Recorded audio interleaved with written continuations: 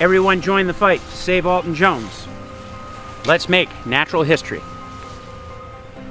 We're here today to talk about the closure of Alton Jones. We've been working around the clock with strategies. We did a Facebook post, had over 15,000 likes, 128 shares, hundreds of thousands of people know about it.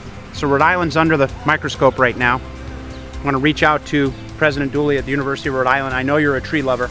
I really want you to step up and give us an answer about how we can keep this sacred site open. I want everyone that's out there that sees this to write about your experiences of Alton Jones, why it should be open.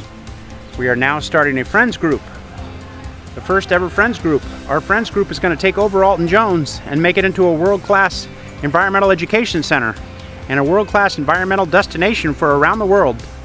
The environment's the #1 story. Nothing else matters. The kids' education about the environment is our #1 priority. What are we thinking?